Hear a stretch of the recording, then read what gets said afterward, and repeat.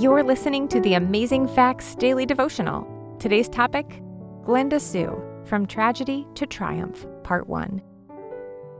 Kirk and Glenda Sue were shattered when their only son Jesse was tragically killed. Glenda Sue has no question that the Lord arranged for them to spend one last Thanksgiving with Jesse at his home. They had no idea this would be their last visit with their son.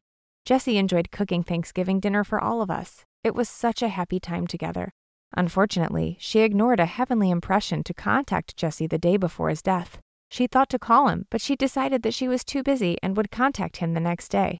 But at 8 a.m. the next morning, her eldest daughter called to tell her Jesse was gone. I was completely devastated, she laments, and I realized I had missed the opportunity to talk to my son one last time. Falling deep into grief, it took Glenda Sue a few months to realize the impression she had received was from God. Once I finally understood, she said, I knew how much the Lord really cared for me. She started listening more carefully for the Lord to speak to her after this heart-wrenching experience. I did not blame God for my son's death. I know our lives here are temporary. A year later, Kirk's father passed away. It was during that time they received some Amazing Facts Bible study guides in a most unusual way. Two men began mistakenly dropping the studies off at their house for a few weeks instead of the next block down.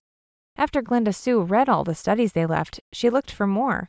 The materials reignited my interest in the Bible's facts about the Sabbath, something that had stirred me since I was a child. When Glenda Sue was an inquisitive 8-year-old, she recalls reading about the Sabbath commandment in the 10 Commandments. She innocently asked her Sunday school teacher why they didn't go to church on Saturday.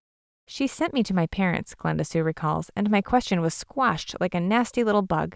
It was never biblically answered. For years, I continued to wonder about the 4th commandment and if there was anyone who kept the Sabbath day.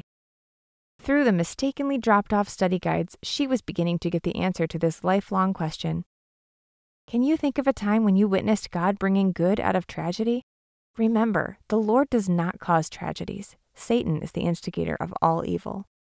Our key Bible text today comes from Romans 8:28. And we know that all things work together for good to them that love God, to them who are the called according to his purpose. Thank you for listening to the Amazing Facts Daily Devotional.